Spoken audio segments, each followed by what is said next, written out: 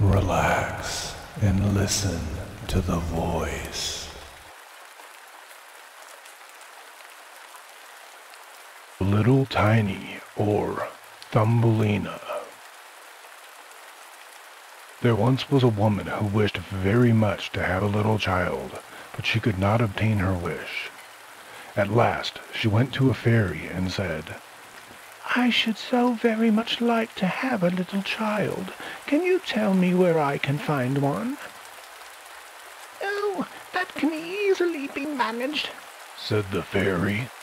"Here is a barley corn of a different kind to those which grow in the farmers' markets and farmers' fields, and which the chickens eat. Put it into a flower pot and see what will happen." "Thank you," said the woman, and she gave the fairy 12 shillings, which was the price of the barley corn. Then she went home and planted it, and immediately there grew up a large and handsome flower, something like a tulip in appearance, but with its leaves tightly closed as if it were still a bud. "It is a beautiful flower," said the woman, and she kissed the red and golden-colored leaves, and while she did so, the flower opened, and she could see that it was a real tulip. Within the flower, upon the green velvet stems, sat a very delicate and graceful little maiden. She was scarcely half as long as a thumb, and they gave her the name of Thumbelina, or Tiny, because she was so small. A walnut shell, elegantly polished, served her for a cradle. Her bed was formed of blue-violet leaves, with a rose leaf for a counterpane. Here she slept at night, but during the day she amused herself on a table, where the woman had placed a plate full of water. Around this plate were wreaths of flowers, with their stems in the water, and upon it floated a large tulip leaf, which served Thumbelina for a boat. Here the little maiden sat and rowed herself from side to side, with 2 oars made of white horsehair. It really was a very pretty sight. Thumbelina could, also, sing so softly and sweetly that nothing like her singing had ever been before heard. One night, while she lay on her pretty bed, a large, ugly, wet toad crept through a broken pane of glass in the window and leapt right upon the table where Thumbelina lay sleeping under her rose-leaf quilt. "What a pretty little wife this would make for my son," said the toad, and she took up the walnut shell in which little Thumbelina lay asleep and jumped through the window with it back into the garden. In the swampy margin of a broad stream in the garden lived the toad with her son. He was uglier even than his mother, and when he saw the pretty little maiden in her elegant bed, he could only cry,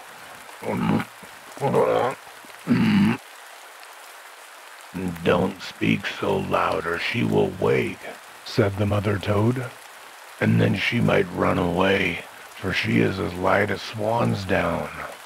We will place her on one of the water lily leaves out in the stream. It will be like an island to her. She is so light and small, and then she cannot escape.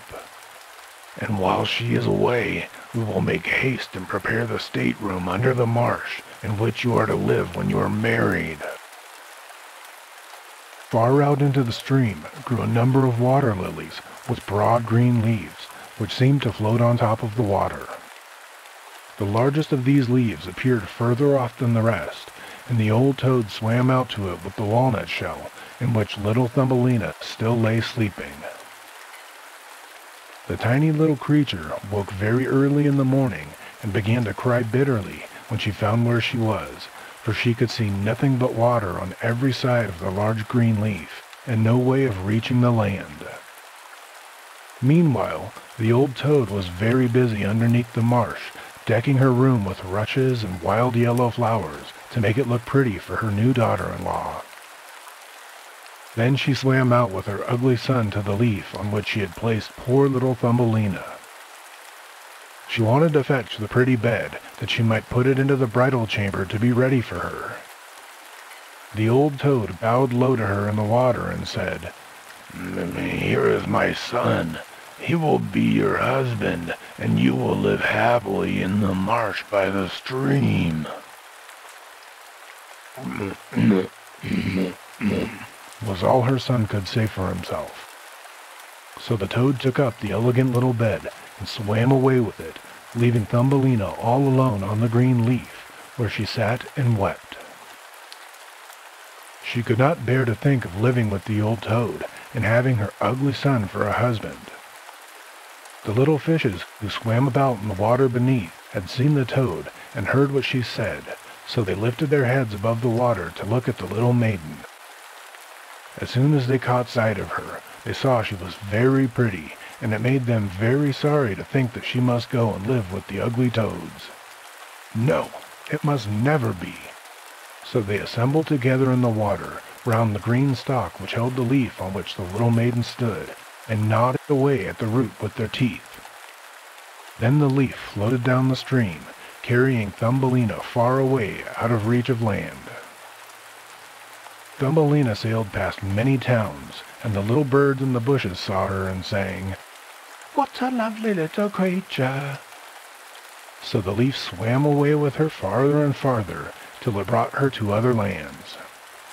A graceful little white butterfly constantly fluttered around her, and at last alighted on the leaf.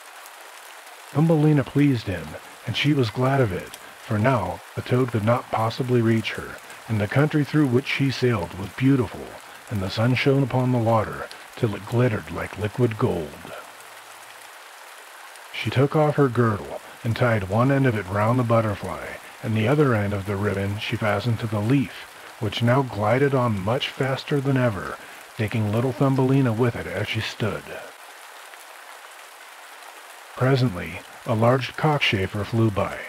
The moment he caught sight of her, he seized her around the delicate waist with his claws, and flew with her into a tree. The green leaf floated away on the brook, and the butterfly flew with it, for he was fastened to it and could not get away. Oh, how frightened little Thumbelina felt when the cockchafer flew with her into the tree, but especially was she sorry for the beautiful white butterfly which he had fastened to the leaf, for if he could not free himself, he would die of hunger. But the cockchafer did not trouble himself at all about the matter. He seated himself by her side on a large green leaf, gave her some honey from the flowers to eat, and told her that she was very pretty, though not in the least like a cockchafer. After a time, all the cockchafers turned up their feelers and said, "She has only got 2 legs. How ugly that looks!" "She has no feelers," said another. "Her waist is quite slim. Puh, she's like a human being." "Oh, is she ugly?" said all the lady cockchafers, although Thumbelina was actually very pretty.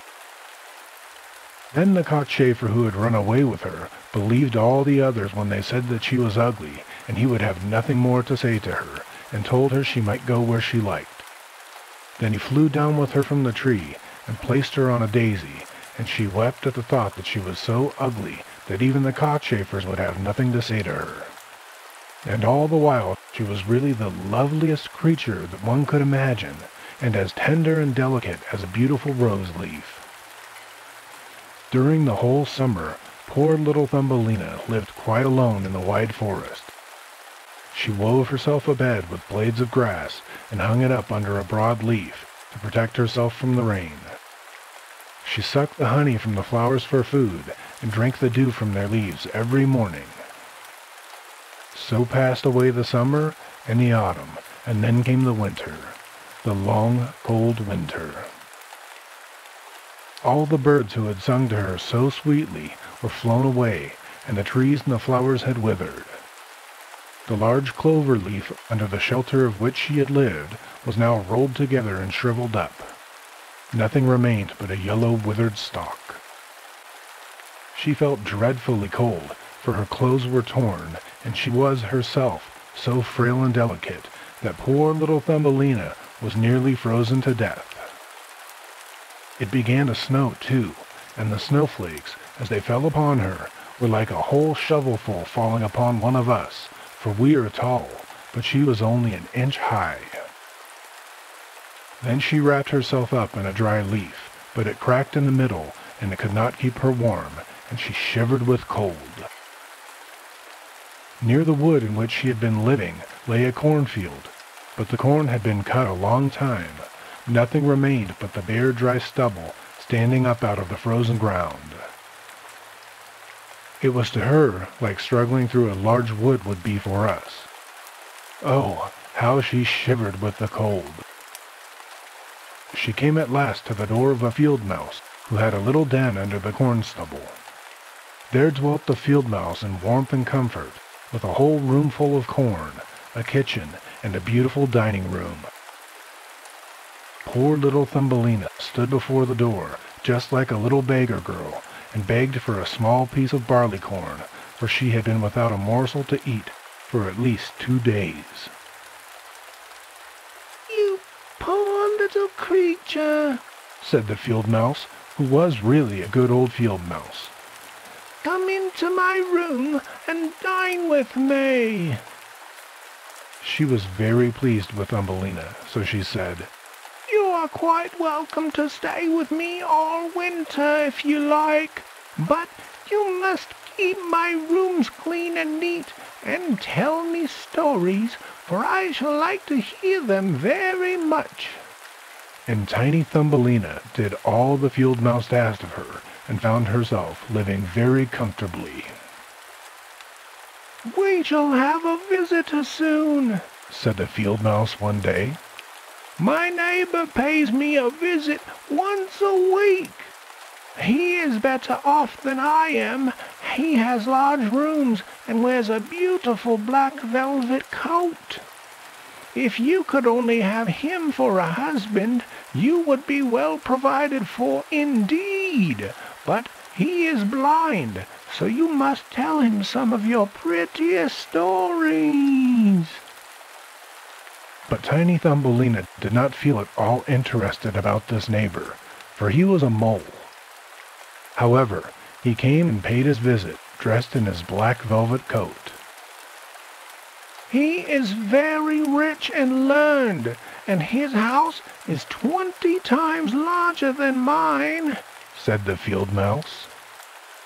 He was rich and learned, no doubt, but he always spoke slightingly of the sun and the pretty flowers, because he had never seen them. Thumbelina was obliged to sing to him, "Ladybird, ladybird, fly away home," and many other pretty songs. And the mole fell in love with her, because she had such a sweet voice, but he said nothing yet, for he was very cautious. A short time before, the mole had dug a long passage under the earth, which led from the dwelling of the field mouse to his own, and here she had permission to walk with Thumbelina whenever she liked. But he warned them not to be alarmed at the sight of a dead bird which lay in the passage. It was a perfect bird, with a beak and feathers, and could not have been dead long, and it was lying just where the mole had made his passage.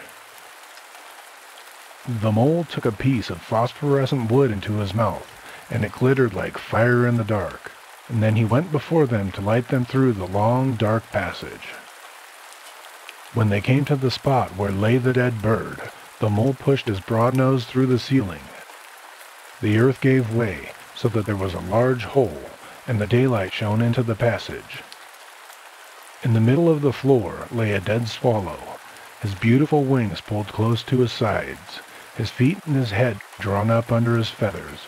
The poor bird had evidently died of the cold. It made Thumbelina very sad to see it.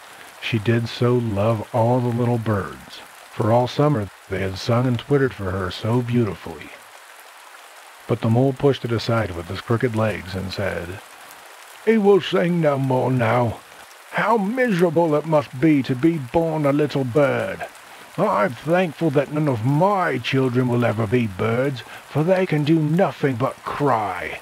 Tweet, tweet, tweet, and always they die of hunger in the winter." "Yes, you may well say that, as a clever man," exclaimed the field mouse. What is the use of his twittering? For when winter comes, he must either starve or be frozen to death. Still, birds are a very high bred." Thumbelina said nothing, but when the two others had turned their backs on the bird, she stooped down and stroked aside the soft feathers which covered the head, and kissed the closed eyelids. "Perhaps this is the one who sang to me so sweetly in the summer," said she. "And how much pleasure it gave me, you dear, pretty bird." The mole now stopped up the hole through which the daylight shone, and then accompanied the lady home. But during the night, Thumbelina could not sleep, so she got out of bed and wove a large, beautiful carpet of hay, and then she carried it out to the dead bird and spread it over him, with some down from the flowers which she had found in the field mouse's room. It was as soft as wool, and she spread some of it on each side of the bird, so that he might lie warmly in the cold earth. "Farewell, you pretty little bird," said she. "Farewell. Thank you for your delightful singing during the summer, when all the trees were green and the warm sun shone upon us." Then she laid her head on the bird's breast, but she was alarmed immediately, for it seemed as if something inside the bird went thump, thump. It was the bird's heart. He was not really dead, only benumbed with the cold, and the warmth had restored him to life. In autumn, all the swallows fly away into the warm countries, but if one happens to linger, the cold seizes it, it becomes frozen, and falls down as if it were dead. It remains where it fell, and the cold snow covers it. Thumbelina trembled very much. She was quite frightened, for the bird was large, and a great deal larger than herself. She was only an inch high, but she took courage, laid the wool more thickly over the poor swallow, and then took a leaf which she had used for her own counterpane, and laid it over the head of the poor bird. The next morning she again stole out to see him. He was alive, but very weak. He could only open his eyes for a moment to look at Thumbelina, who stood by holding a piece of decayed wood in her hand, for she had no other lantern. "Thank you, pretty little maiden," said the sick swallow. "I have been so nicely warmed that I shall soon regain my strength and be able to fly about again in the warm sunshine." "Oh," said she, "it is cold out of doors now. It snows and freezes. Stay in your warm bed. I will take care of you." And then Thumbelina brought the swallow some water in a flower leaf, and after he had drank, he told her that he had wounded one of his wings in a thorn bush, and could not fly as fast as the others, who were soon far away on their journey to warm countries. Then at last he had fallen to the earth, and could remember no more, nor how he came to be where she had found him.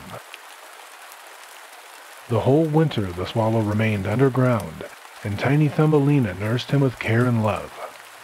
Neither the mole nor the field mouse knew anything about it, for they did not like swallows. Very soon the springtime came, and the sun warmed the earth. Then the swallow bade farewell to Thumbelina, and she opened the hole in the ceiling which the mole had made. The sun shone in upon them so beautifully that the swallow asked her if she would go with him. She could sit on his back, he said, and he would fly away with her into the green woods. But Thumbelina knew it would make the field mouse very grieved if she left her in that manner, so she said, "No, I cannot." "Farewell, then. Farewell, you good pretty little maiden," said the swallow, and he flew out into the sunshine. Thumbelina looked after him, and the tears rose in her eyes. She was very fond of that poor swallow. "Tweet, tweet," sang the bird as he flew out into the green woods, and Thumbelina felt very sad. She was not allowed to go out into the warm sunshine. The corn which had been sown in the fields over the house of the field mouse had grown up high into the air and formed a thick wood to tiny Thumbelina, who was only an inch in height. "You are going to be married, Thumbelina," said the field mouse. "My neighbor has asked for you. What good fortune for a poor child like you! Now we will prepare your wedding clothes. They must be both woolen and linen.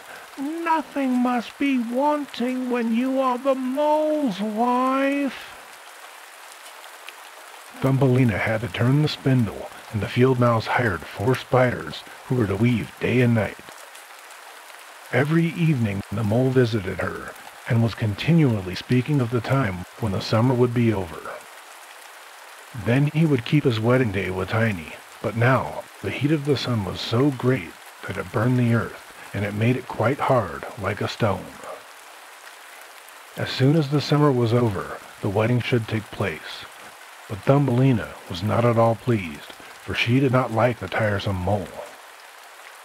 Every morning when the sun rose, and every evening when it went down, she would creep out at the door, and as the wind blew aside the ears of corn so that she could see the blue sky, she thought how beautiful and bright it seemed out there, and wished so much to see her dear swallow again. But he never returned, for by this time he had flown far away into the lovely green forest. When autumn arrived, Thumbelina had her outfit quite ready, and the field mouse said to her, "In 4 weeks the wedding must take place." Then tiny Thumbelina wept, and said that she would not marry the disagreeable mole. "Oh, nonsense," replied the field mouse. "Now, don't be obstinate, or I shall quite bite you with my white teeth. He is a very handsome mole. The queen herself does not wear more beautiful velvets and furs. His kitchen and cellars are quite full. You ought to be very thankful for such good fortune." So the wedding day was fixed, on which the mole was to fetch Thumbelina away to live with him, deep under the earth, and never again to see the warm sun, because he did not like it. The poor child was very unhappy at the thought of saying farewell to the beautiful sun, and as the field mouse had given her permission to stand at the door, she went to look at it once more. "Farewell, bright sun," she cried, stretching out her arm towards it, and then she walked a short distance from the house, for the corn had been cut, and only the dry stubble remained in the fields. "Farewell, farewell," she repeated, twining her arm around a little red flower that grew just by her side. "Greet the little swallow from me if you should see him again. Tweet, tweet, tweet, tweet." She heard the sound over her head suddenly. She looked up, and there was the swallow himself, flying close by. As soon as he spied tiny Thumbelina, he was delighted, and then she told him how unwilling she felt to marry the ugly mole, and to live always beneath the earth, and never to see the bright sun any more. And as she told him, she wept. "Cold winter is coming," said the swallow, "and I am going to fly away into warmer countries. Will you go with me? You can sit on my back and fasten yourself on with a sash, and then we can fly away from the ugly mole and his gloomy rooms, far away, over the mountains, into warmer countries, where the sun shines more brightly than here, where it's always summer, and the flowers bloom in greater beauty. Fly with me now, dear little Thumbelina. You saved my life when I lay frozen in that dark passage." "Yes, I will go with you," said Thumbelina, and she seated herself on the bird's back, with her feet on his outstretched wings, and tied her girdle to one of his strongest feathers. Then the swallow rose into the air, and flew over forest and over sea, high above the highest mountains, covered with eternal snow. Thumbelina would have been frozen in the cold air, but she crept under the bird's warm feathers, keeping her little head uncovered so that she might admire the beautiful lands over which they passed. At length they reached the warm countries, where the sun shines brightly, and the sky seems so much higher above the earth. Here, on the hedges and by the wayside, grew purple, green, and white grapes. Lemons and oranges hung from the trees in the woods, and the air was fragrant with myrtles and orange blossoms. Beautiful children ran along the country lanes, playing with large gay butterflies, and as the swallows flew further and further, every place appeared still more lovely. At last they came to a blue lake, and by the side of it, shaded by trees of the deepest green, stood a palace of dazzling white marble, built in the olden times. Vines clustered around its lofty pillars, and at the top were many swallows' nests, and one of these was the home of the swallow who carried Thumbelina. "This is my house," said the swallow, "but it would not do for you to live there. You would not be comfortable. You must choose for yourself one of the lovely flowers, and I will put you down upon it, and then you shall have everything that you can wish to make you happy." "Oh, that will be delightful," she said, and she clapped her little hands with joy. A large marble pillar lay on the ground, which, in falling, had been broken into 3 pieces. Between these pieces grew the most beautiful large white flowers, so the swallow flew down with Thumbelina and placed her on one of the broad leaves. But how surprised she was to see in the middle of the flower a tiny little man, as white and transparent as if he had been made of crystal. He had a gold crown on his head and delicate wings at his shoulders, and was not much larger than Thumbelina herself. He was an angel of the flower, for a tiny man and a tiny woman dwell in every flower, and this was the king of them all. "Oh, how beautiful he is," whispered Thumbelina to the swallow. The little prince was at first quite frightened of the bird, who was like a giant compared to such a delicate little creature as himself. But when he saw tiny Thumbelina, he was delighted, and thought her the prettiest little maiden that he had ever seen. He took the gold crown from his head and placed it directly on hers, asked her her name, and if she would be his wife and queen over all of the flowers. This certainly was a very different sort of husband than the son of the toad or the mole with his black velvet fur, so she said yes to the handsome prince. Then all of the flowers opened, and out of each came a little lady or a tiny lord, all so pretty it was quite a pleasure to look at them. Each of them brought Thumbelina a present, but the best gift was a pair of beautiful wings which had belonged to a large white fly, and they fastened them to tiny Thumbelina's shoulders so that she might fly from flower to flower. Then there was much rejoicing, and the little swallow who sat above them in his nest was asked to sing a wedding song, which he did as well as he could, but in his heart he felt sad, for he was very fond of Thumbelina and would have liked to have never had to part from her again. "You must not be called Thumbelina any more," said the spirit of the flowers to Thumbelina. "It is an ugly name, and you are so very pretty. We will now call you Maya." "Farewell, farewell," said the swallow, with a heavy heart, as he left the warm countries to fly back into Denmark. There he had a nest over the window of a house in which dwelt the writer of fairy tales. The swallow sang, "Tweet, tweet, tweet, tweet," and from his song came the whole story.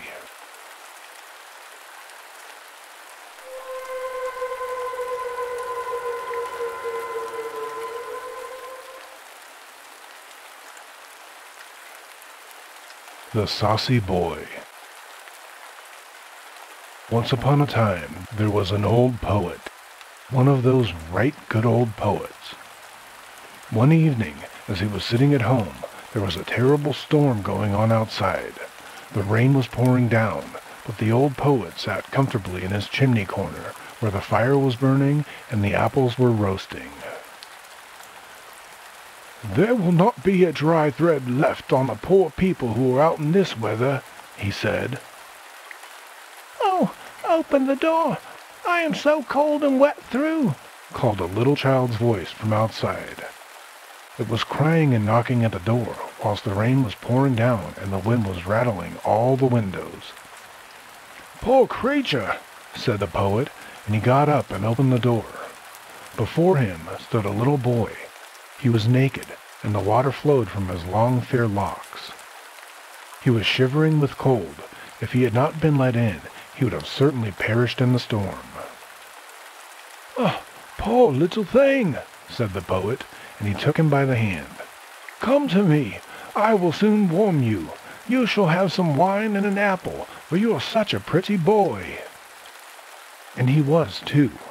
His eyes sparkled like two bright stars, and although the water flowed down from his fair locks, they still curled quite beautifully. He looked like a little angel, but he was pale with cold and trembling all over.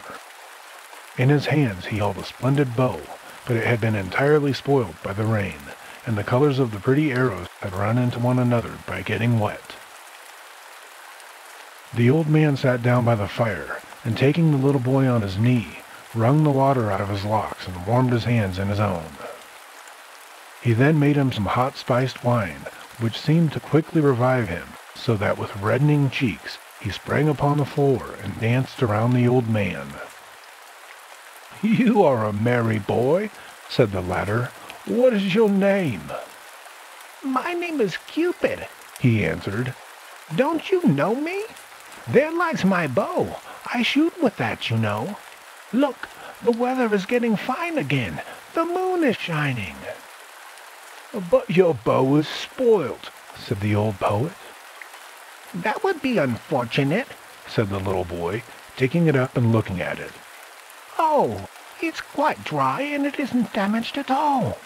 The string is quite tight. I'll try it." So, drawing it back, he took an arrow, aimed, and shot the good old poet right in the heart. "Do you see now that my bow was not spoilt?" he said, and loudly laughing, ran away.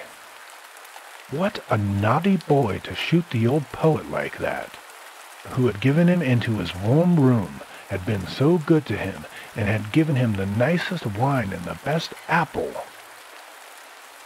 The good old man lay upon the floor crying. He was really shot in the heart. "Oh," he cried, "what a naughty boy this Cupid is! I shall tell all the good children about this, so that they take care never to play with him, lest he hurts them." And all the good children, both girls and boys, whom he told about this, were on their guard against wicked Cupid, but he deceives them all the same, for he is very deep. When the students come out of class, he walks beside them with a book under his arm and wearing a black coat. They cannot recognize him, and then, if they take him by the arm, believing him to be a student too, he sticks an arrow into their chest. And when the girls go to church to be confirmed, he's amongst them there too. In fact, he is always after people. He sits in the large chandelier in the theater and blazes away so that people think it is a lamp, but they soon find out their mistake.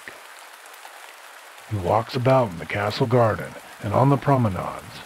Yes, once he shot your father and your mother in the heart too. Just ask them, and you will hear what they will say. Oh, he is a bad boy, this Cupid, and you must never have anything to do with him, for he is after everyone. Just think, he even shot an arrow at old grandmother, but that was a long time ago.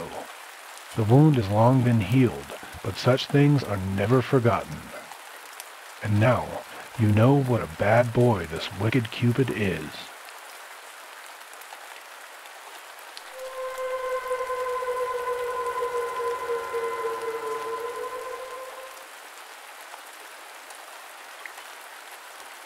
The Traveling Companion. Poor John was very sad, for his father was so ill. He had no hope of his recovery. John sat alone with the sick man in the little room, and the lamp had nearly burnt out, for it was late in the night. "You have been a good son, John," said the sick father, "and God will help you on in the world." He looked at him as he spoke, with mild, earnest eyes, drew a deep sigh, and died, yet it appeared as if he still slept. John wept bitterly. He had no one in the wide world now, neither father, mother, brother, nor sister. Poor John! He knelt down by the bed, kissed his dead father's hand, and wept many, many bitter tears. But at last his eyes closed, and he fell asleep with his head resting against the hard bedpost. Then he dreamed a strange dream.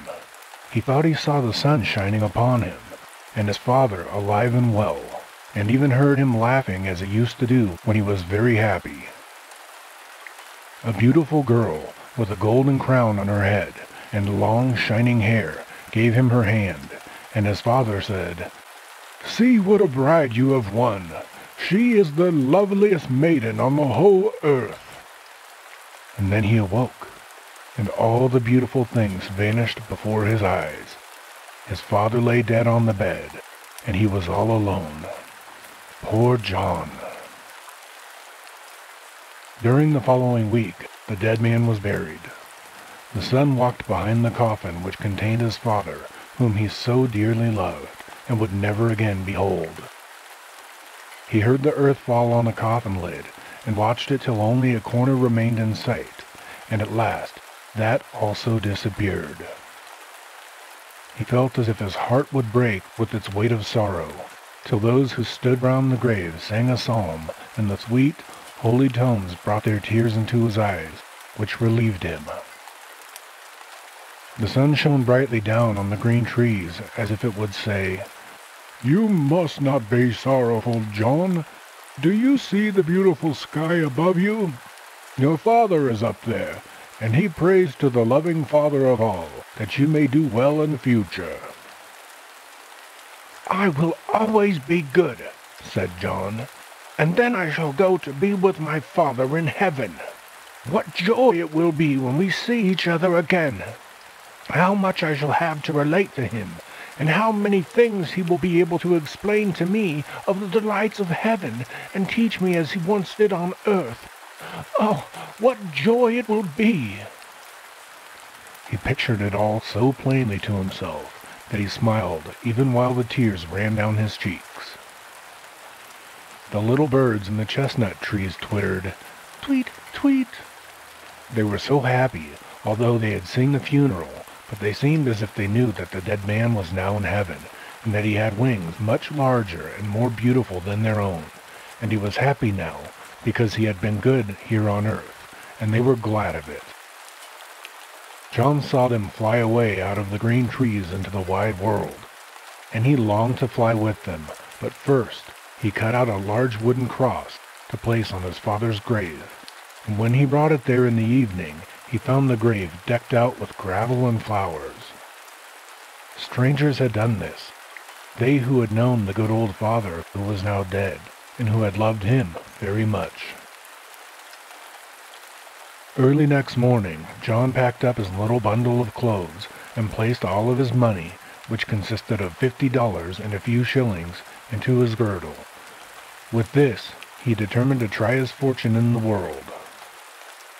But first he went into the churchyard, and by his father's grave he offered up a prayer and said farewell.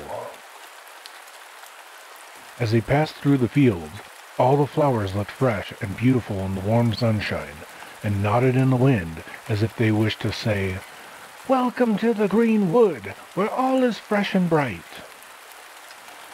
Then John turned to have one more look at the old church in which he had been christened in his infancy, and where his father had taken him every Sunday to hear the service and join in singing the psalms. As he looked at the old tower, he espied the ringer standing at one of the narrow openings, with his little pointed red cap on his head, and shading his eyes from the sun with his bent arm. John nodded farewell to him, and the little ringer waved his red cap, laid his hand on his heart, and kissed his hand to him a great many times, to show that he felt kindly towards him, and wished him a prosperous journey.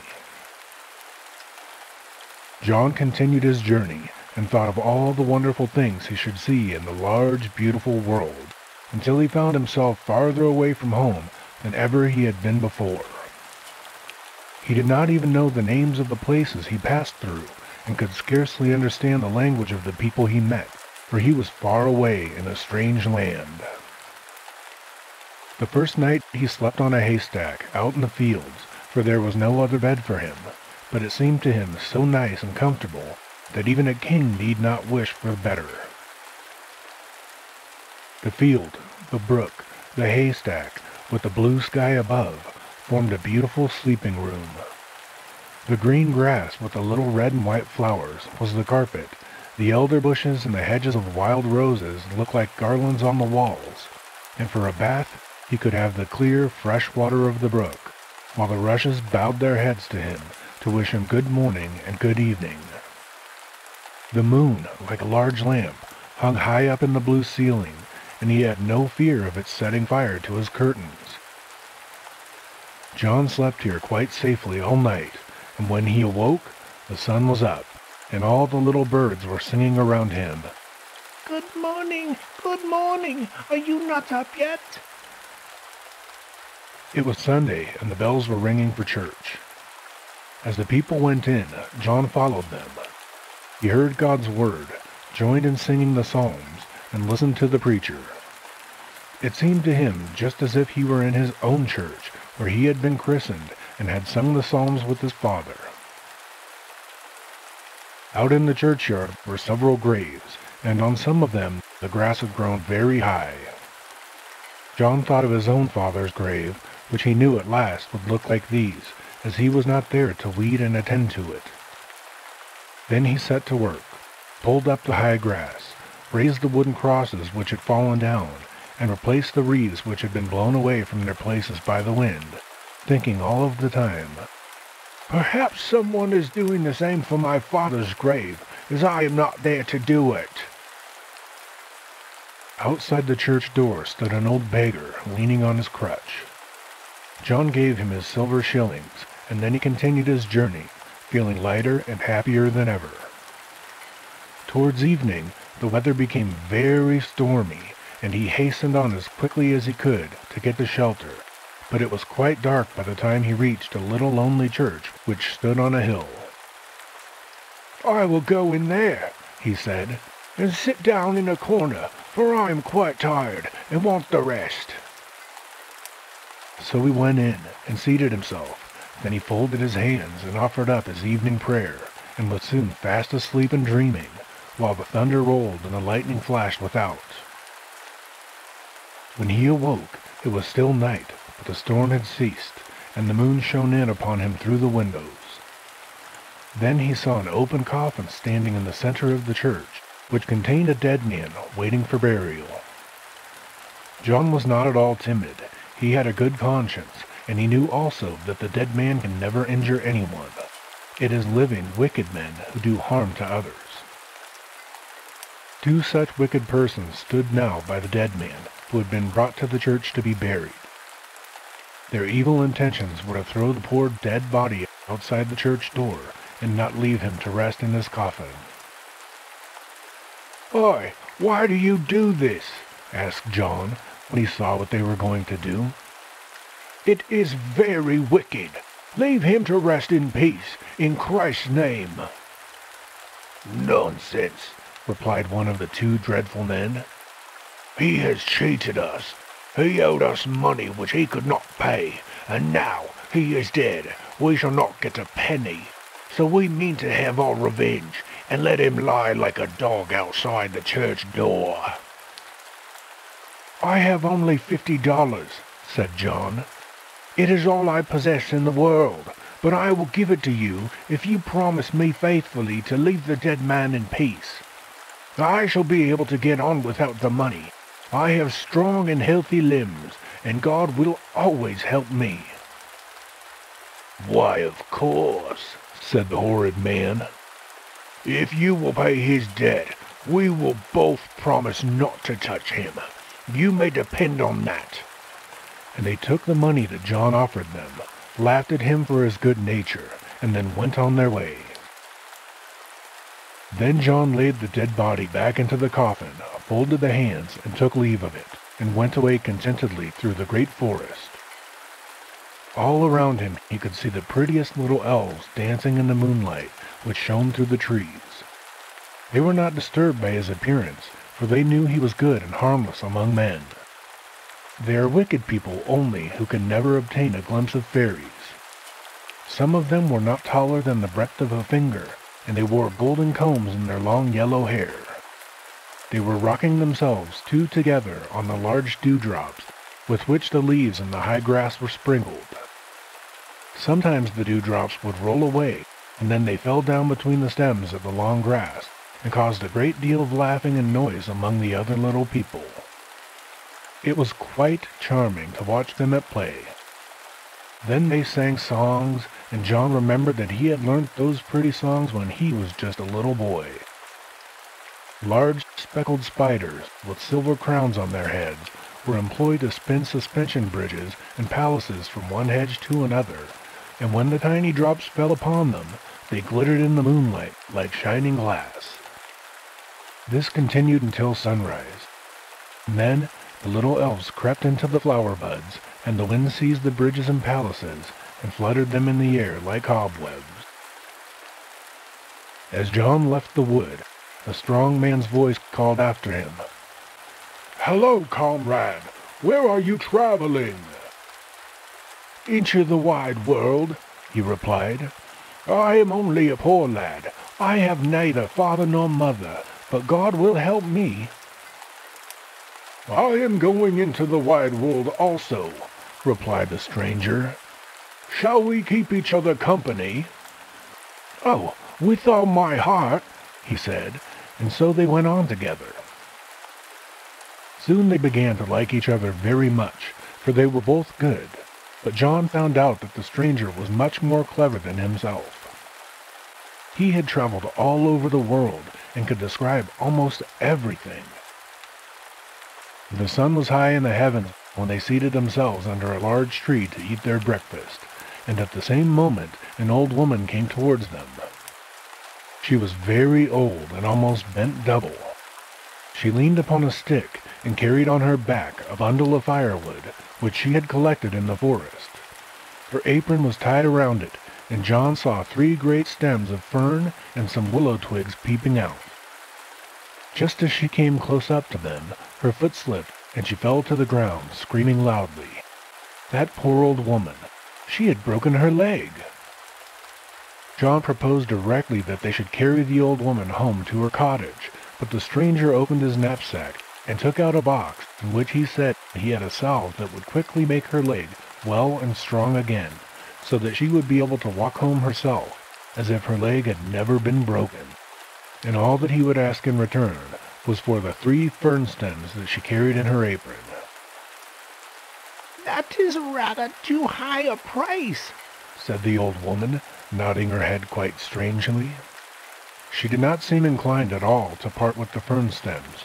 However, it was not very agreeable to lie there with a broken leg, so she gave them to him, and such was the power of the ointment, that no sooner had he rubbed her leg with it than the old mother rose up and walked even better than she had done before. But then this wonderful ointment could not be bought at a chemist's.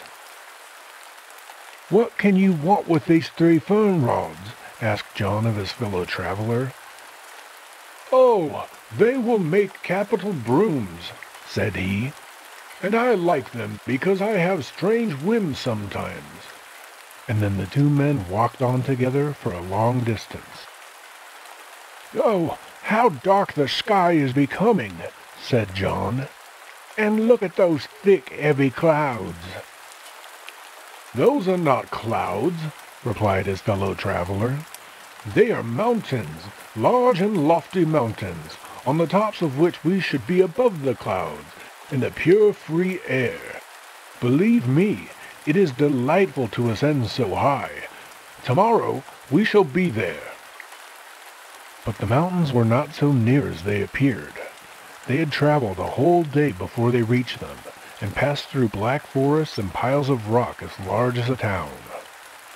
The journey had been so fatiguing that John and his fellow traveler stopped to rest at a roadside inn, so that they might gain strength for their journey on the morrow. In the large public room of the inn, a great many persons were assembled to see a comedy performed by dolls.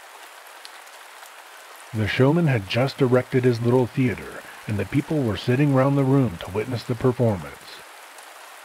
Right in front, in the very best place, sat a stout butcher with a great bulldog by his side, who seemed very much inclined to bite.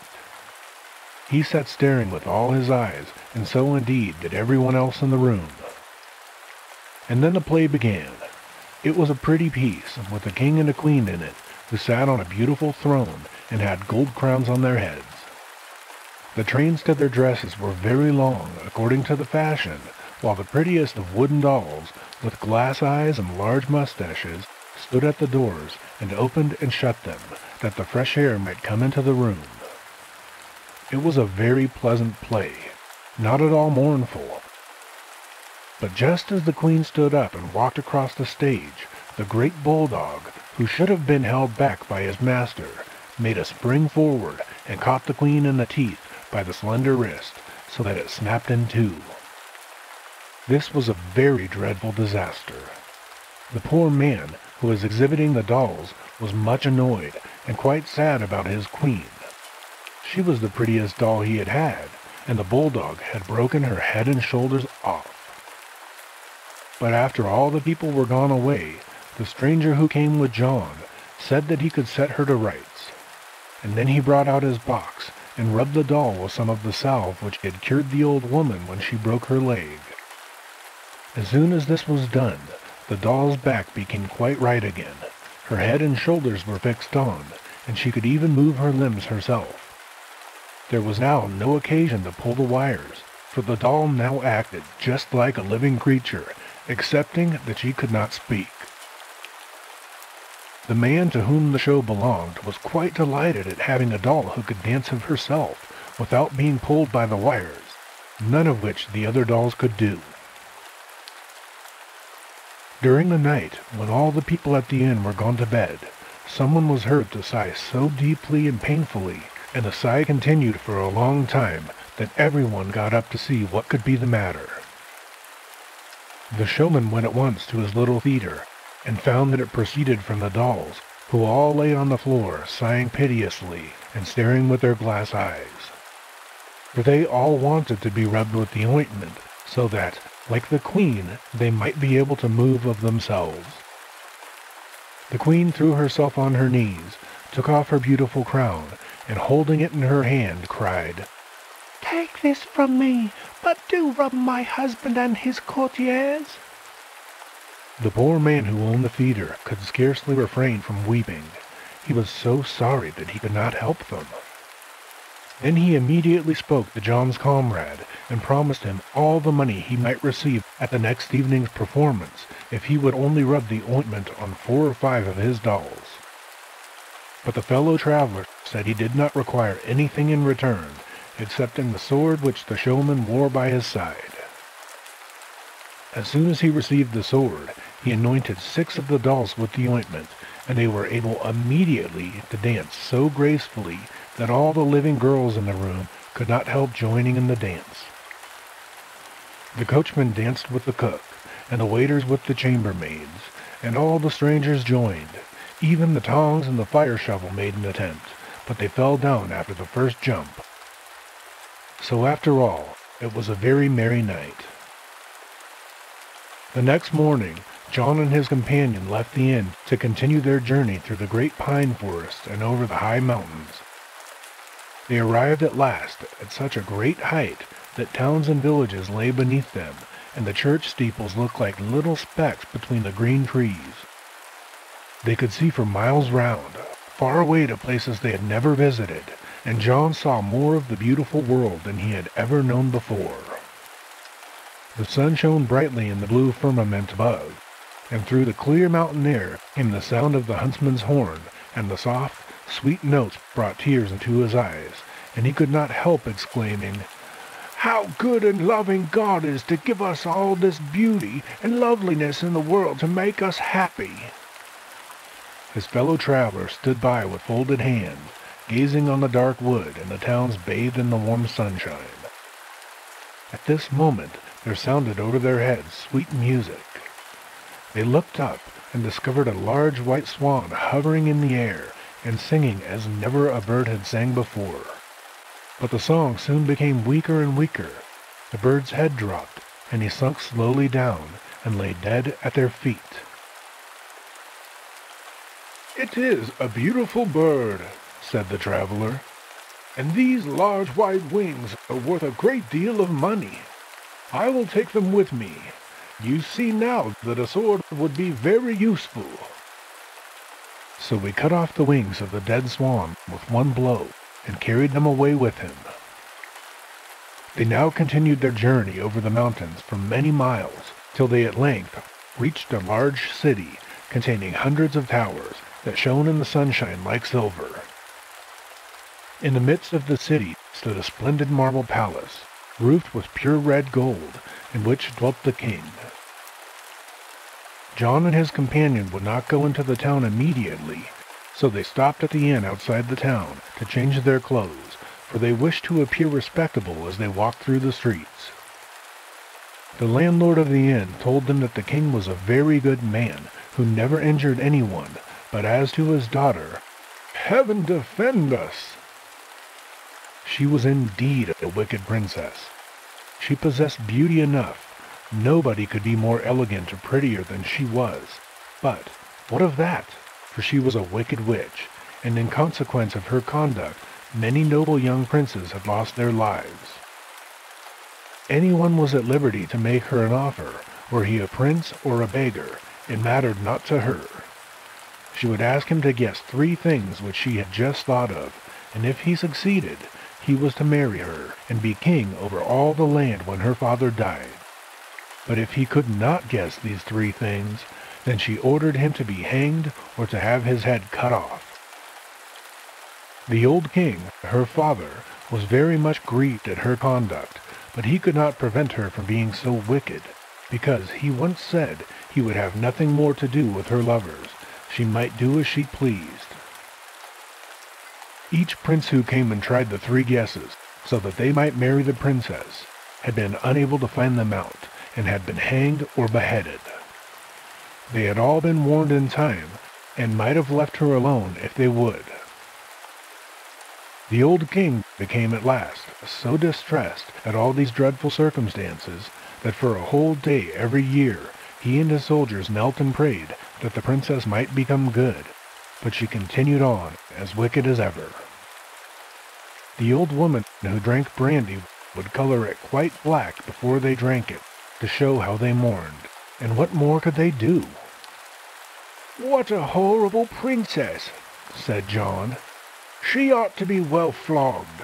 If I were the old king, I would have her punished in some way." Just then they heard the people outside shouting, "Hurrah! Hurrah!" And looking out, they saw the princess passing by, and she really was so beautiful that everybody forgot her wickedness and shouted, "Hurrah! Hurrah!" 12 lovely maidens in white silk dresses, holding golden tulips in their hands, rode by her side on coal-black horses. The princess herself had a snow-white steed, decked with diamonds and rubies. Her dress was of cloth of gold, and the whip she held in her hand looked like a sunbeam. The golden crown on her head glittered like the stars of heaven, and her mantle was formed of thousands of butterflies' wings sewn together. Yet she herself was more beautiful than all. When John saw her, his face became as red as a drop of blood, and he could scarcely utter a word. The princess looked exactly like the beautiful lady with the golden crown, of whom he had dreamed on the night his father died. She appeared to him so lovely that he could not help loving her. It could not be true, he thought, that she was really a wicked witch who ordered people to be hanged or beheaded if they could not guess her thoughts. Everyone has permission to go and ask her hand, even the poorest beggar. I think I shall pay a visit to the palace. He then said out loud, "I must go, for I cannot help myself." Then they all advised him not to attempt it, for he would be sure to share the same fate as the rest. His fellow traveler also tried to persuade him against it, but John seemed quite sure of success. He brushed his shoes and his coat, washed his face and his hands, combed his soft flaxen hair, and then went out alone into the town and walked to the palace. "Do come in," said the king, as John knocked at the door. John opened it, and the old king, in a dressing gown and embroidered slippers, came towards him. He had the crown on his head, carried his scepter in one hand and the orb in the other. "Wait just a bit," said he, and he placed the orb under his arm so that he could offer the other hand to John. But when he found that John was another suitor, he began to weep so violently that both the scepter and the orb fell to the floor, and he was obliged to wipe his eyes with his dressing gown. Poor old king! "Let her alone," he said. "You will fare as badly as the others. Come, I will show you." Then he led him out into the princess's pleasure gardens, and there he saw a frightful sight. On every tree hung 3 or 4 king's sons who had wooed the princess, but had not been able to guess the riddles that she gave to them. Their skeletons rattled in every breeze, so that the terrified birds never dared to venture in the garden. All the flowers were supported by human bones instead of sticks, and human skulls in the flower pots grinned horribly. It was really a doleful garden for a princess. "Do you see all of this?" said the old king. "Your fate will be the same as those who are here. Therefore, do not attempt it. You really make me very unhappy. I take these things to heart so much, so very much." John kissed the good old king's hand and said that he was sure it would be all right, for he was quite enchanted with the beautiful princess. Then the princess herself came riding into the palace yard with all of her ladies, and he wished her good morning. She looked wonderfully fair and lovely when she offered her hand to John, and he loved her now more than ever. How could she be a wicked witch, as all the people asserted? He accompanied her into the hall, and the little pages offered them gingerbread nuts and sweetmeats, but the old king was so unhappy he could eat nothing, and besides, gingerbread nuts were too hard for him. It was decided that John should come to the palace the next day, when the judges and the whole of the counselors would be present, to try if he could guess the first riddle. If he succeeded, he would have to come a second time, but if not, he would lose his life. And no one had ever been able to guess even one. However, John was not at all anxious about the results of his trial. On the contrary, he was very merry. He thought only of the beautiful princess, and believed that in some way he should have help, but how he knew not, and did not like to think about it, so he danced along the high road as he went back to the inn, where he had left his fellow traveler waiting for him. John could not refrain from telling him how gracious the princess had been, and how beautiful she looked. He longed for the next day so much that he might go to the palace and try his luck at guessing the riddles. But his comrade shook his head and looked very mournful. "I do so wish you to do well," said he. "We might have continued together much longer, and now I am likely to lose you, you poor dear John. I could shed tears, but I will not make you unhappy on the last night that we may have together. We will be merry, really merry this evening, and tomorrow, after you are gone, I hope that I shall be able to weep undisturbed." It was very quickly known among the inhabitants of the town that another suitor had arrived for the princess, and there was a great sorrow in consequence. The theater remained closed. The women who sold sweetmeats tied crepe around their sugar sticks, and the king and the priest were on their knees in the church. There was a great lamentation, for no one expected John to succeed, better than those who had attempted to be suitors before. In the evening, John's comrade prepared a large bowl of punch and said, "Now, let us be merry and drink to the health of the princess." But after drinking 2 glasses, John became so sleepy that he could not keep his eyes open, and he fell fast asleep. Then his fellow traveler lifted him gently out of his chair and laid him down on the bed, and as soon as it was quite dark, he took the 2 large wings which he had cut from the dead swan and tied them firmly to his own shoulders. Then he put into his pocket the largest of the 3 rods which he had obtained from the old woman who had fallen and broken her leg. After this, he opened the window and flew away over the town, straight towards the palace, and seated himself in a corner, under the window which looked into the bedroom of the princess. The town was perfectly still when the clock struck 11:45. Presently the window opened, and the princess, who had large black wings on her shoulders and a long white mantle, flew away over the city towards a high mountain. The fellow traveler, who had made himself invisible so that she could not possibly see him, flew after her through the air and whipped the princess with his rod, so that the blood came whenever he struck her. Ah! It was a strange flight through the air. The wind caught her mantle, so that it spread out on all sides like the large sail of a ship, and the moon shone through it. "How it hails, to be sure," said the princess at each blow she received from the rod, and it served her right to be whipped. At last she reached the side of the mountain and knocked. The mountain opened up with a noise like the roll of thunder, and the princess went in. The traveler followed her. No one could see him, as he had made himself invisible. They went through a long, wide passage.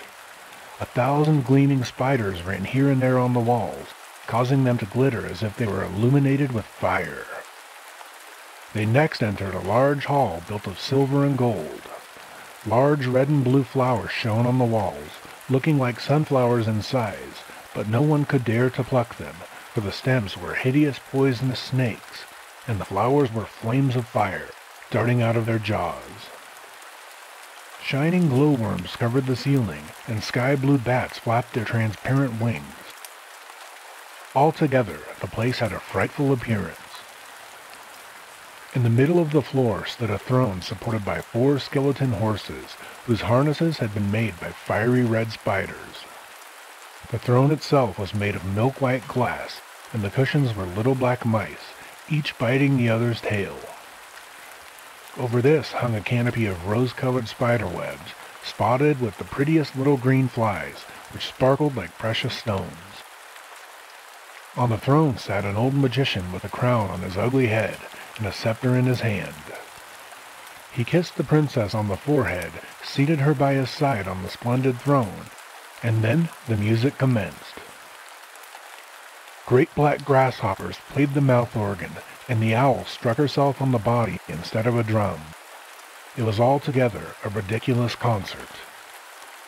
Little black goblins with false lights in their caps danced about the hall, but no one could see the traveler, and he had placed himself just behind the throne where he could see and hear everything.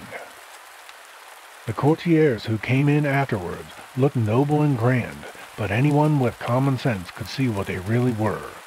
Only broomsticks with cabbages for heads. The magician had given them life, and dressed them in embroidered robes.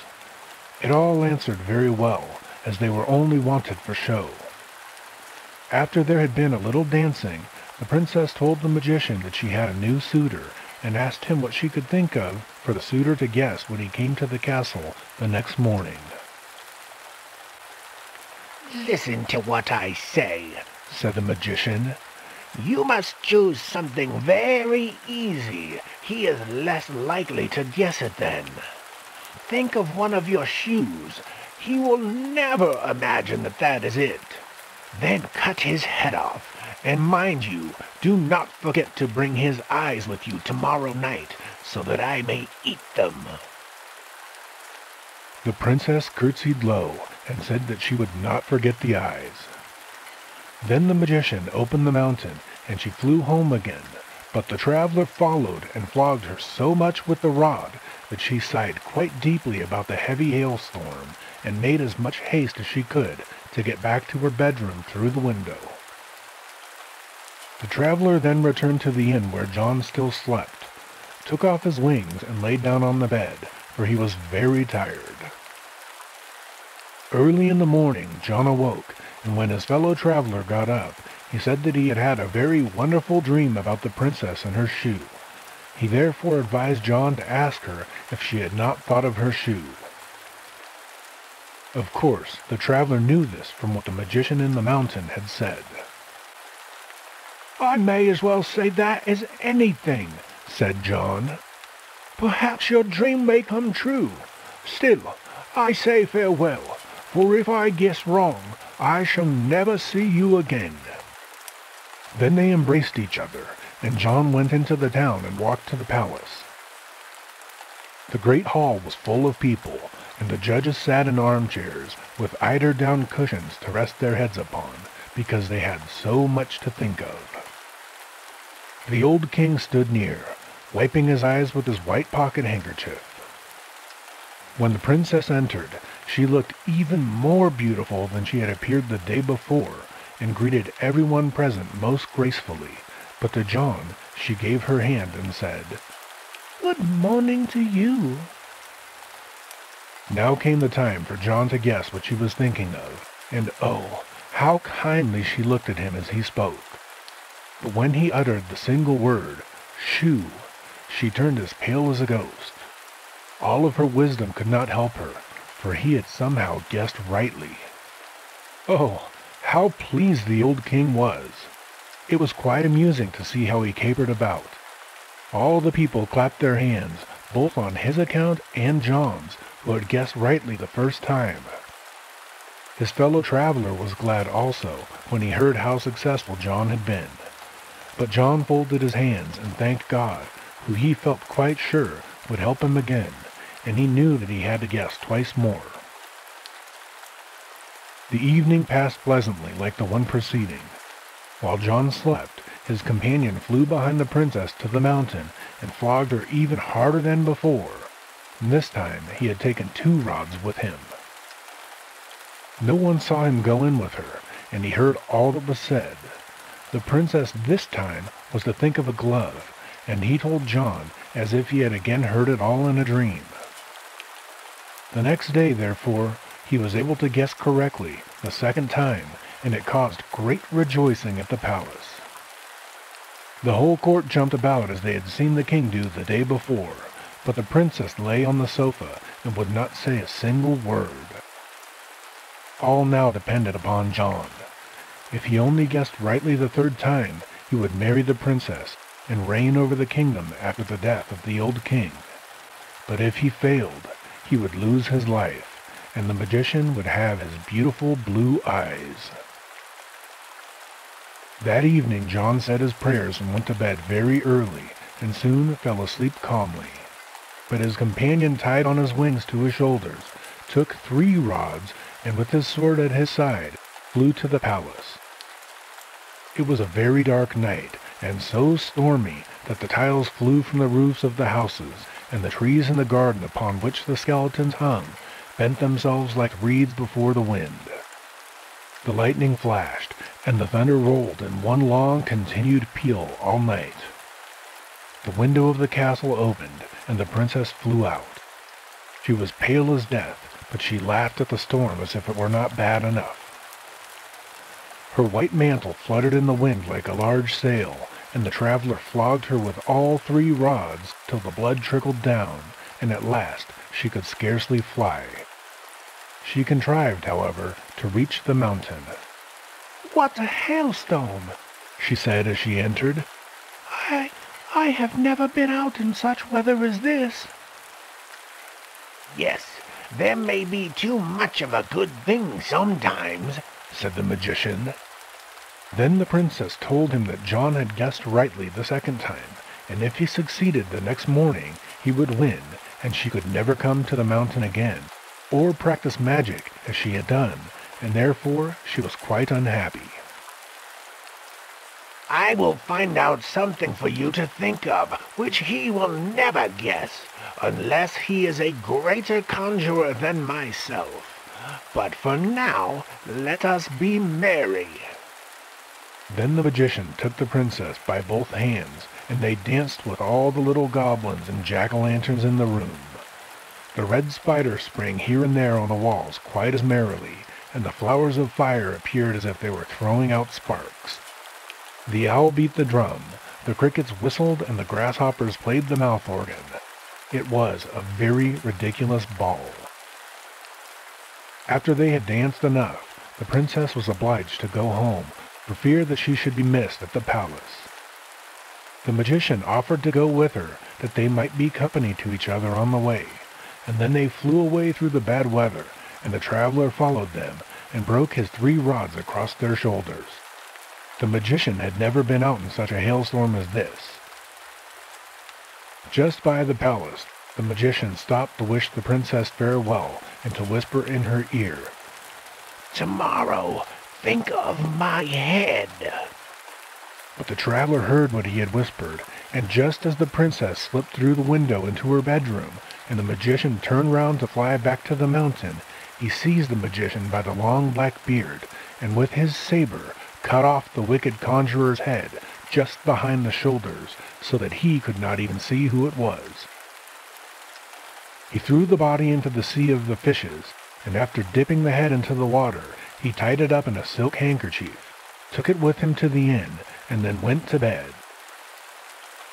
The next morning, he gave John the handkerchief, and told him not to untie it until the princess asked him what she was thinking of. There were so many people in the great hall of the palace that they stood as thick as radishes tied together in a bundle. The council sat in their armchairs with the white cushions.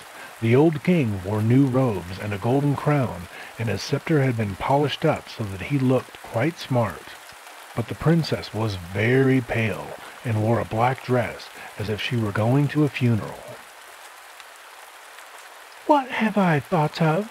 asked the princess of John. He immediately pulled out the handkerchief and untied it, and was himself quite frightened when he saw the head of the ugly magician. Everyone in the parlor shuddered, for it was so terrible to look at, but the princess sat like a statue and could not utter a single word. At length she rose and gave John her hand, for he had guessed rightly. She looked at no one, but sighed deeply and said, "You are my master now. This evening our marriage must take place." "I am very pleased to hear it," said the old king. "It is just what I wish." And then all the people shouted, "Hurrah! Hurrah! Hurrah! Hurrah!" The band played music in the streets, the bells rang, and the cake woman took the black crepe off of their sugar sticks. There was universal joy. 3 oxen, stuffed with ducks and chickens, were roasted whole in the marketplace, where everyone might help himself to a slice. The fountain spouted forth the most delicious wine, and whoever bought a penny loaf at the baker's received 6 large buns full of raisins as a present. In the evening, the whole town was illuminated. The soldiers fired off cannons, and the boys let off crackers. There was eating and drinking, and dancing and jumping everywhere. In the palace, the high-born gentlemen and beautiful ladies danced with each other, and they could be heard at a great distance singing the following song. "Here are maidens young and fair, dancing in the summer air. Like 2 spinning wheels at play, pretty maidens dance away.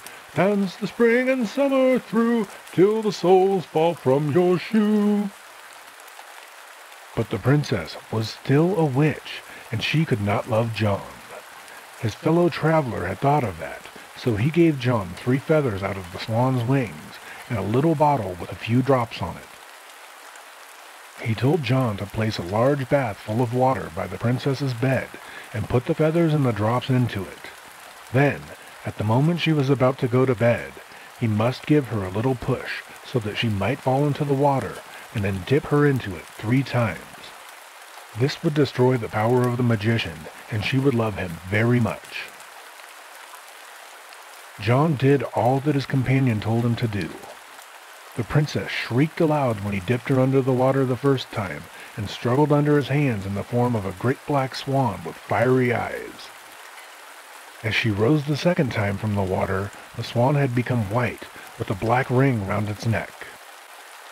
John allowed the water to close once more over the great bird, and at the same time it changed into a most beautiful princess. She was more lovely even now than before, and she thanked him, while her eyes sparkled with tears, for having broken the spell of the magician. The next day, the king came with the whole court to offer their congratulations, and stayed till quite late. Last of all came the traveling companion. He had a staff in his hand and his knapsack on his back. John kissed him many times and told him that he must not go. He must remain with him, for he was the cause of all his good fortune. But the traveler just shook his head and said gently and kindly, "No, my time is up now. I have only paid my debt to you. Do you remember the dead man whom the bad people wished to throw out of his coffin? You gave all that you possessed that he might rest in his grave. I am that man." And as he said this, he vanished. The wedding festivities lasted a whole month. John and his princess loved each other dearly, and the old king lived to see many a happy day, when he took their little children on his knees and let them play with his scepter. And John became king over the whole country. The end.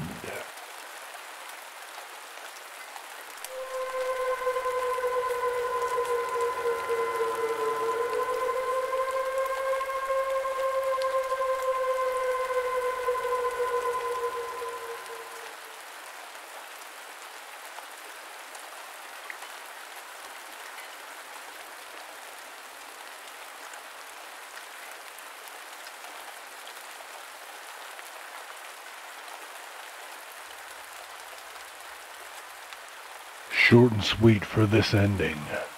Thank you all for being here for this episode. Take care of yourselves, revel in the fantasy and the magic of the world. Rest well and have sweet dreams.